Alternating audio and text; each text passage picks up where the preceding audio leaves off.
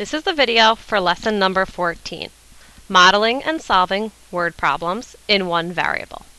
Please make sure you have the worksheet that was handed out in class today for your homework that goes along with this video and says lesson number 14 up at the top. Here we go. Our objective. You will be able to create an equation using one variable to model a scenario. You will continue solving equations when variables are on both sides of the equal sign. So we're going to continue with real-world examples, except this time they're going to be a little bit more complex than the ones that we have been working on earlier this week. Here we go. At the top of your page there are steps, so these are going to be similar to the ones that we used last week. So step number 1, please copy these down, is we are going to create let statements. So just like we did last time, we always create our let statements, but this time we might have more than one. Step 2. Set up an equation. So you will go back to the word problem, reread it, and set up an equation that makes sense according to the scenario. Step 3. Solve the equation. So use all of the steps that we've talked about in class, such as distributing, combining like terms when they're on the same side, and getting variables to one side of the equation in order to solve. Step 4. Step 4. Please make sure you answer the question or questions that are being asked and remember to put it in a sentence. And step 5. Always check your work. Make sure it makes sense and that it is correct. Please copy down these steps, and when you're ready, we'll go to example number 1.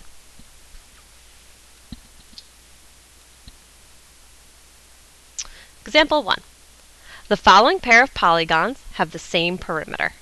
Use the information below to determine the measurement of each side of each polygon. So we have to find every side in our polygons over here. Okay. So it seems like we weren't given that much information, but we're going to follow our steps from our above and see what we can come up with. So step 1, create your let statements.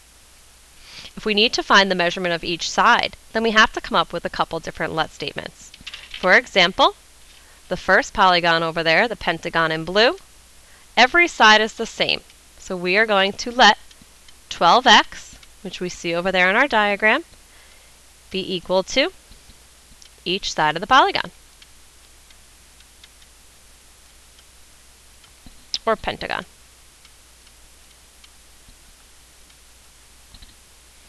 Now we need to come up with let statements for our triangle. There are 3 sides. I notice that they are all 3 different sides, so I need 3 let statements.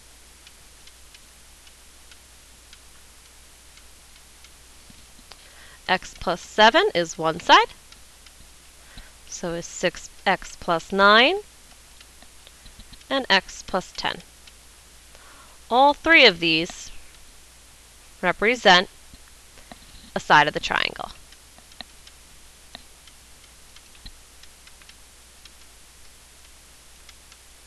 So step 1, create our let statements, is done. Step 2, set up an equation. Now notice this time there are no keywords used, but we do see that it says the following pair of polygons have the same perimeter. Okay, so what I'm thinking right now is that the perimeter of the pentagon, I'll just draw a little diagram of the pentagon, is equal to, so I'm using that equal sign, which will help me create my equation, the perimeter of the triangle. I'll just draw a triangle here instead of writing it out. So now I should be able to set up my equations using the expressions that were given that represent the side lengths. So remember that the word perimeter means that you are going to add up all the sides in each figure. So first, to find the perimeter of the pentagon, we are going to add up 12x 5 times.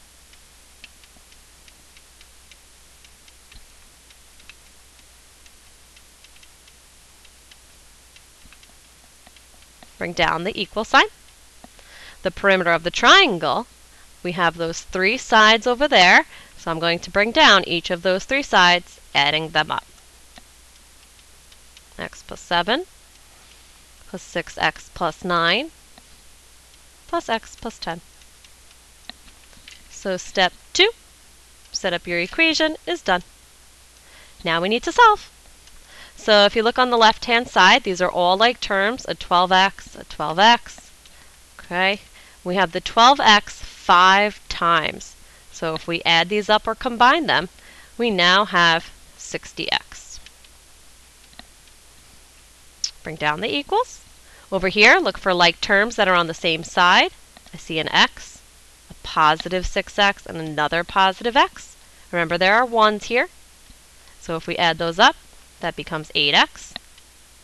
Look for your constants, a positive 7, positive 9, and a positive 10 adds up to a positive 26. If you'd like, you can pause this video and solve on your own, or you can keep following along. I am going to now solve for x. So I need to get them to one side. I'm going to subtract 8x from both sides. And now we have 52x equals 26. I need to get x alone. I will divide by 52. Be careful here. X is equal to 1/2, or 0.5 is equivalent. Okay? So typically we're used to stopping here, but go back to your steps. We solved the equation, but now we must answer the question. So go back and reread. Use the information below to determine the measurement of each side of each polygon. So now that we know what x is, we can use that value and plug it in here to find each side of the pentagon. We can plug in x here, here, and here and evaluate these to find all 3 sides of our triangle. You should still have room down below. So underneath, we are going to show how we find the length of each side of each polygon. So we are going to find the side of the pentagon. Okay, my work is nice and neat and organized and labeled. We know that the side of the pentagon was represented by 12x according to our let statements. So I'm going to plug in half for x, evaluate this, and we get 6. I'm going to do the same thing for each side of the triangle. Go back to my let statements. And I see that x plus 7 was the first one. So we have half plus 7. That equals 7.5. Another let statement was 6x plus 9. So now we have 6 times a half plus 9. 6 times a half is 3. And then 3 plus 9 equals 12. One more side, x plus 10. So a half plus 10 equals 10.5. Just like that. So we found all 3 sides, but now we must put our answer in a sentence. So that way we explain that we are answering the question. Here we go. You should have room. If you need to fit it on the side of your page, you can, but somewhere on the front, we will write it in a sentence. For example, the sides of the pentagon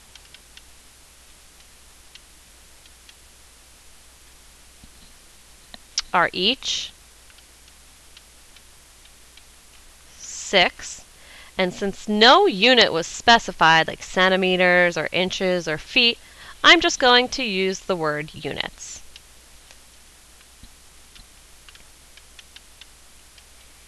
And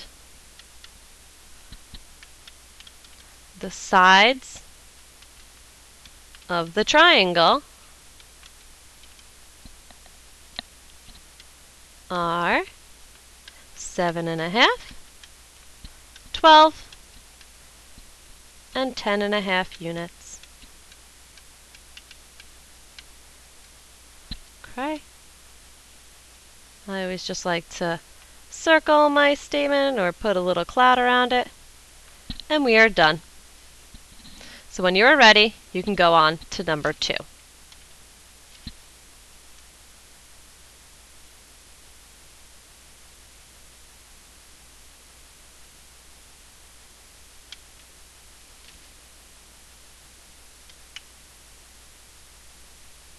Sorry about that. I'm not sure what just happened there, but number 2 on the back.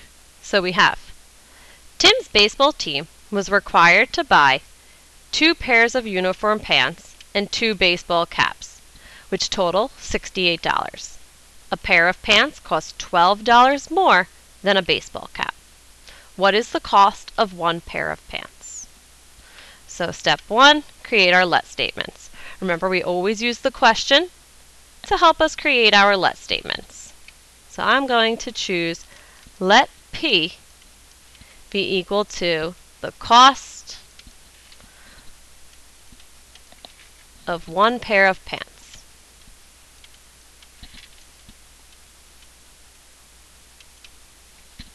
Okay. Now in this example, it's a little bit different than the other ones that we've seen because there's really 2 pieces of information that are unknown here. We know that we don't know the cost of 1 pair of pants, but do you notice what else we don't know the cost of? And that is a baseball cap. So if I use this sentence here, I'm going to underline, a pair of pants costs $12 more than a baseball cap. We can come up with an expression that will represent the cost of a cap. So let's see. If pants cost P, which I've identified here, and pants are $12 more than a cap, then a baseball cap is $12 less than the cost of a pair of pants. So we're always going to use the same variable that we use in our first let statement to help us create our second one if we need one. So in this case, if we take the cost of a pair of pants and take away $12, that will represent the cost of 1 baseball cap. And we're going to practice more like these ones in class.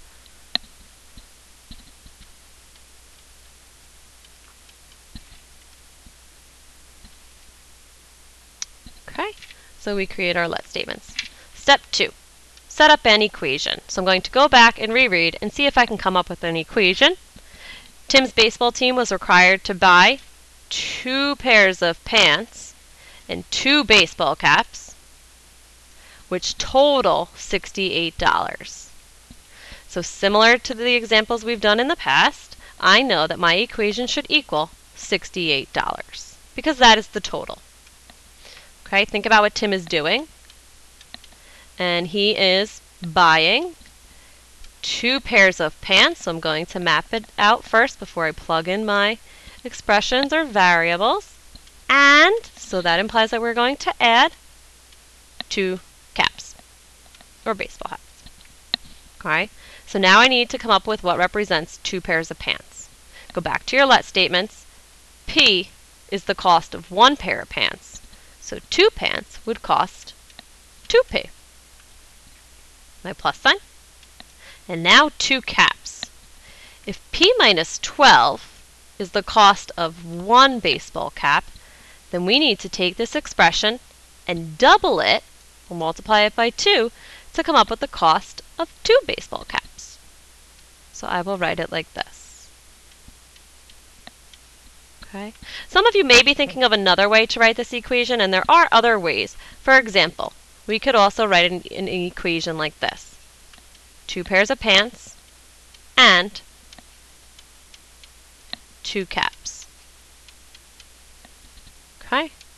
So either one, they're both equivalent. I'm going to use the one from up above.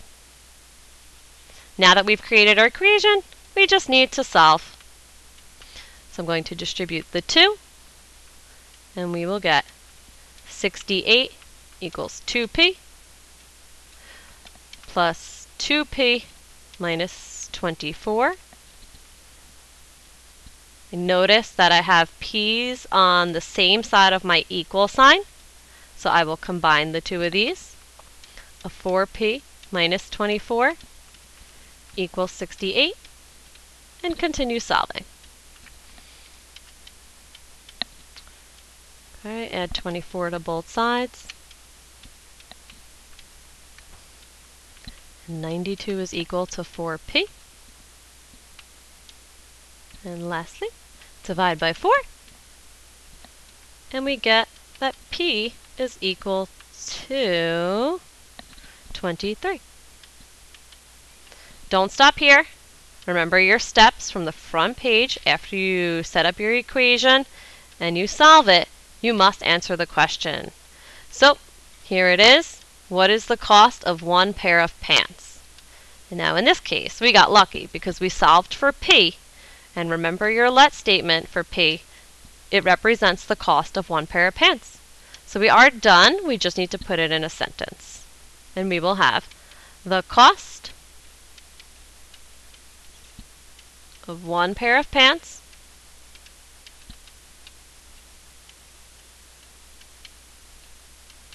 is $23. Okay.